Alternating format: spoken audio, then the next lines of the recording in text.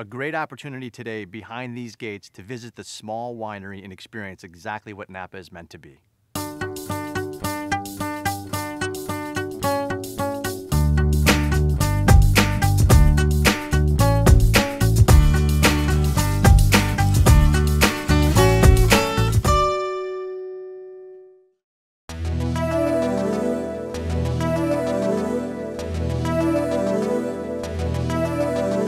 So the harvest is done. Sigh of relief. 2013 is going to be a great year from all intents and purposes, and we're standing in the middle of one of your newest vineyards in Coombsville, which people don't normally recognize for the production of great fruit, and it would probably surprise a lot of people to know the wineries that source fruit from this area. Tell me about Coombsville and why it's so unique.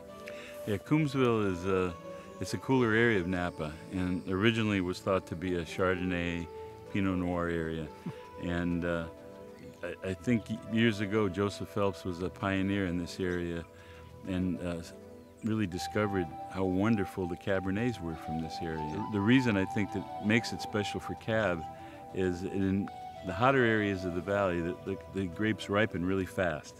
And they measure the sugars shoot up, and you're sort of forced to pick the wines. Now, here we have the luxury of letting them hang a little bit longer because we get these cool nights and we still get nice hot days.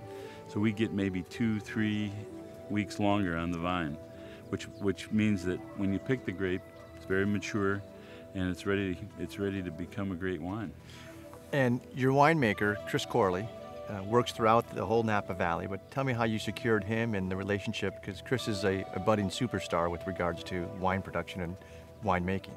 He's definitely a superstar in my mind. Mm-hmm. He's made wonderful wines. We've never had a bad year, and this was our 14th harvest now.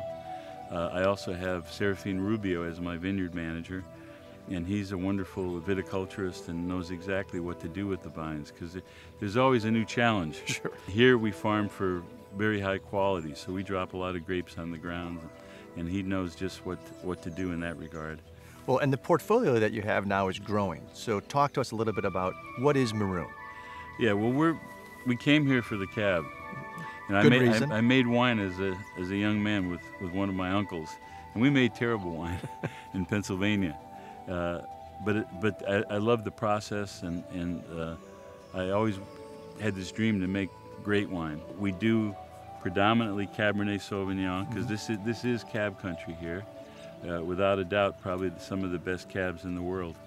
And we make other varietals as well. We make wonderful Zin, we make a Syrah, we make a Pinot, we're making quite a bit of Chardonnay now. So how did you get bit by the wine bug to want to move out here or establish a vineyard, and tell me that story? I started learning a lot about wine at a young age, and of course I moved to California when I was 23. So when I arrived here, I mean, here I am in the heart of the wine country, and I was in the medical business, and a lot of my customers are in the wine country. So I got very interested in wine, and that kind of became an obsession for me to live here, to be here and be part of it. It's like the person that likes to cook and they open a restaurant. That was me. I liked wine, so I opened a winery. Perfect. 14 years for me now, and I loved every minute of it. I wouldn't change anything. Thanks so much for having us. Yeah, thank you, Martin. All right, cheers. Perfectly understandable why Coombsville is finally recognized as an AVA. They are making wines of distinction, and as you can see, Paul started the process 14 years ago. Definitely grab some of the Maroon wine. Thanks so much for your support.